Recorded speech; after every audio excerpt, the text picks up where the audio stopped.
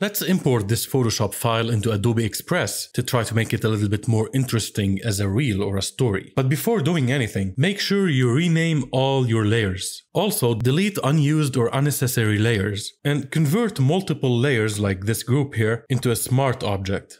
And here's a tip. If you have a text layer, like this one, that you know you don't want to edit or change later on in Adobe Express, then go ahead and convert it into a smart object as well, just to avoid any font issues or other text glitches.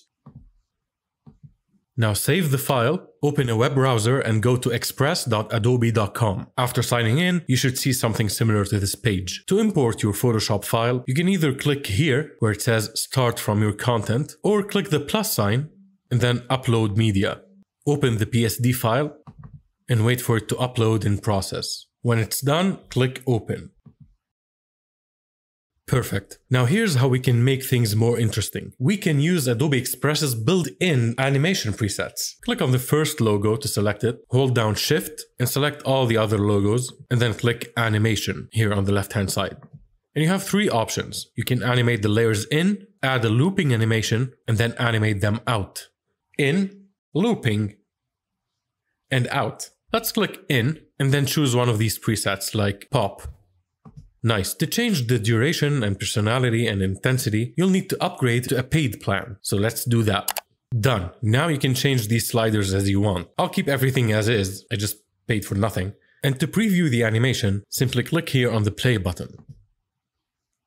Cool, but I don't want the logos to pop in all at once. So go ahead and click Edit Timeline right here, and then activate Show Layer Timing. Deselect everything, and then click on the second logo to select it. You can see here that the duration of the whole video is 5 seconds. So let's drag the timeline of the logo from its left edge so that this layer starts after 0.2 seconds, making it 4.8 seconds long. Select the third logo, make it 4.6. You might need to move the playhead if it keeps snapping to it.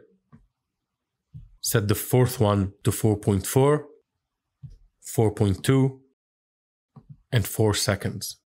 Drag the playhead to the first frame and preview the animation. Very nice. Now I will fast forward and add some animations to the text, the button and cursor, add a looping animation for the button, and then add an out animation for everything as well. So you'll end up with something like that.